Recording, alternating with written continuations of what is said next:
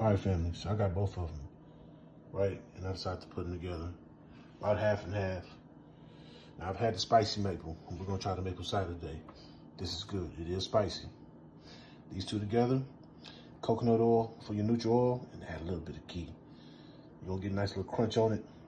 This reason why I don't look all the way red is because I got this sweet potato in there, man. So take this, just light squeezes, man.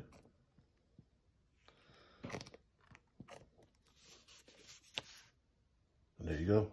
And of course, we're using that waffle iron from Ghetto Gastro in conjunction with crew. So, yeah, man. Flip it, got the light on the backside. It'll be on, and we turn off. You know it's time to go.